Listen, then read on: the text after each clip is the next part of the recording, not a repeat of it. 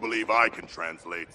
Boomerang has a concussion from the enemy you missed in our last encounter.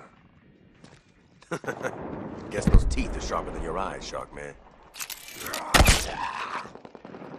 I never Never miss. Never miss. Yeah, we bloody know. You never shut up about it.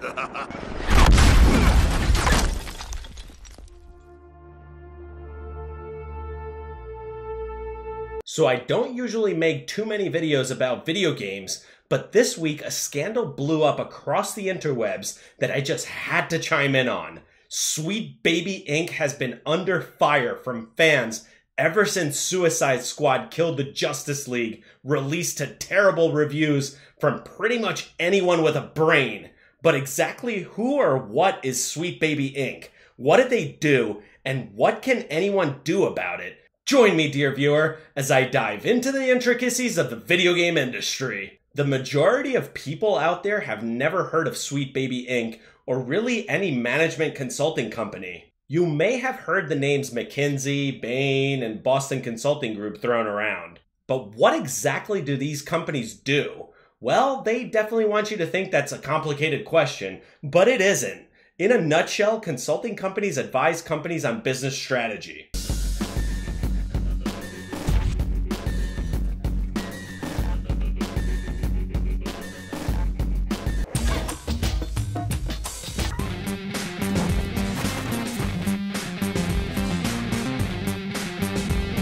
You think I haven't hired and fired 1,000 management consultants?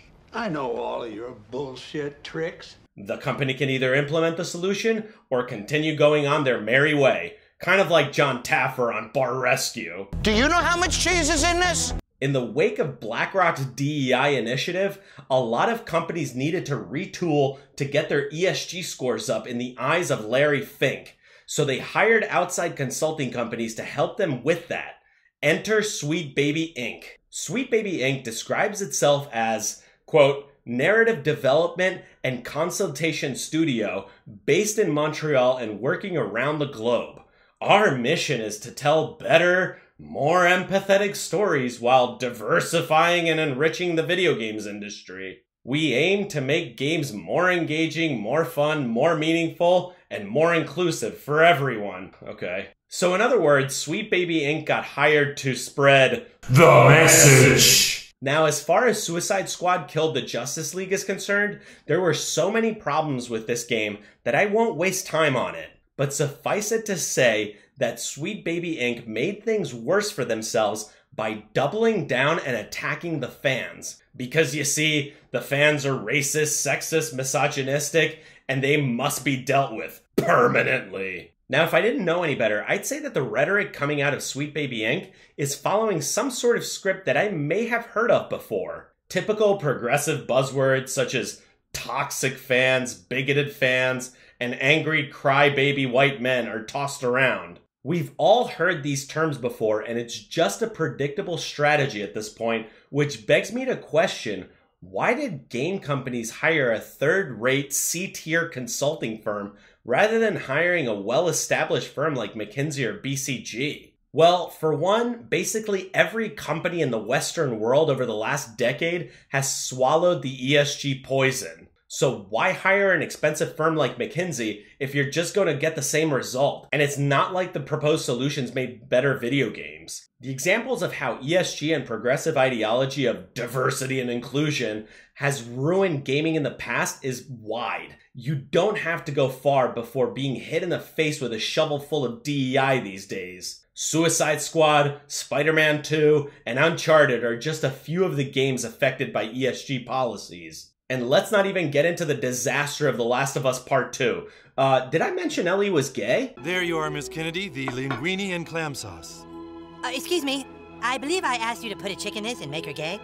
Yes, the chef was a little confused what you meant by that. Means put a chick in the linguine and make her fucking gay! And I want it lame! The point is that simply signaling your virtues doesn't make a better product. Oftentimes, games are buggy as fuck.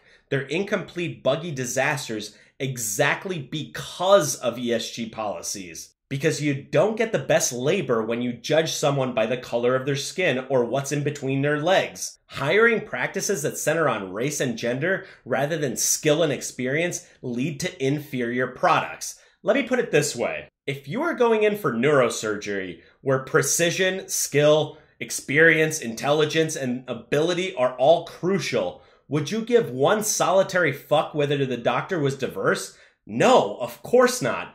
I don't want a black pansexual genderqueer surgeon. I want the best surgeon possible. So is it really the fans that are racist, sexist, and bigoted? I don't think so. Some are, but not all of them. But you know what's racist, sexist, and bigoted? ESG and the subsequent hiring practices we've seen. Wasn't it Martin Luther King Jr. that said not to judge people by the color of their skin, but by the content of their character? When did progressives forget about MLK? Didn't they tout him as a legendary hero? If these fans were so racist and bigoted, why did the Spider-Verse movies do so well in theaters? Gosh, Mike, you really got me there. If these fans were all bigoted, it stands to reason the movie would have bombed. But these movies didn't bomb. They didn't bomb because they didn't focus on all this DEI nonsense. They focused on good story, good character development, and good world building. All the hallmarks of a great movie. Sony focused on telling a good story, and they were handsomely rewarded for it. Well, at least until Morbius and Madam Web, but that's a topic for another video. As a video game developer, if you write in your mission statement that your aim is to create more fun and engaging games, then you have to listen to your target audience. As I've mentioned in quite a number of my videos, you can't create demand where none exists. You have to listen to your customers and deliver what they want. It's really that simple. When audiences tell you your product sucks, maybe listening and pivoting your business strategy is the right move. And a lot of companies have been listening and doing just that. Every week you hear about companies hacking and slashing their DEI divisions. They're finally realizing that when you get woke, you go broke. Just ask Anheuser-Busch. And when it comes to games or movies that have come out of this ESG DEI nonsense, we get male heroes that literally get pissed on like in the Suicide Squad game. Yet Wonder Woman gets an honorable and respectful death, which she completely deserves because she's a woman. It's ridiculously regressive thinking. Man bad, woman good. And yes, I know the game is called Suicide Squad Kills the Justice League, so you do have to kill them, but at least do it in an honorable and dignified way. Do it in a way that gives their deaths meaning and poignancy. But I don't think they're capable of doing that. They're not capable of doing that because, as I've mentioned in my Dark Age of Cinema series, they're just not good writers. They suck at their job, and this is the best they can do.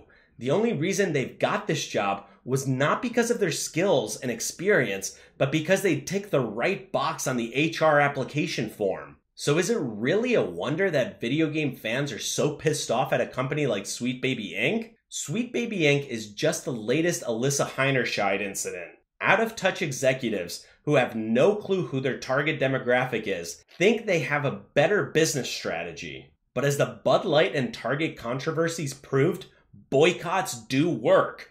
This is just the latest example of how going woke negatively impacts revenue streams. But what do you guys think about all this? Do you think we've seen the last of ESG? Or is this yet another domino to fall in a long line?